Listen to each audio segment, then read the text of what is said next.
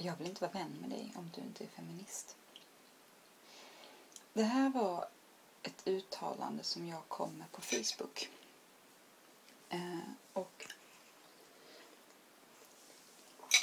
det startade en hel del kontrovers. Något som för mig var ganska obegripligt.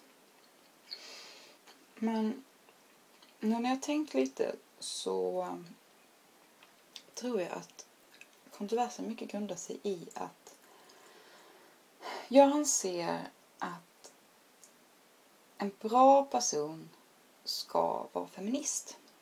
Eftersom en feminist är en person som tror på män och kvinnors lika rättigheter.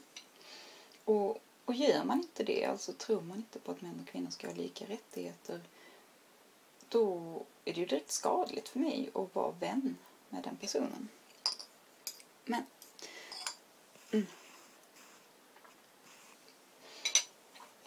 jag tror kommentarer uppstod utifrån ett missförstånd. Feminism är både synen på att kvinnor och män ska ha samma rättigheter och rörelsen.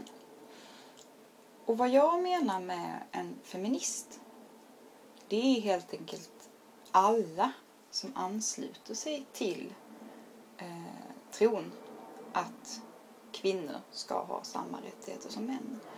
Alltså att vi idag lever i ett samhälle där det finns en könsmaktsordning som premierar män. Och att det är fel och bör ändras på.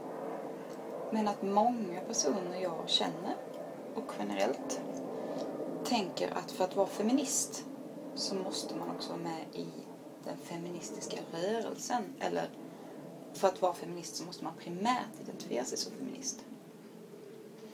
Och det är inte det jag menar, utan det jag menar är helt enkelt att man ska hålla med om den feministiska grundprincipen.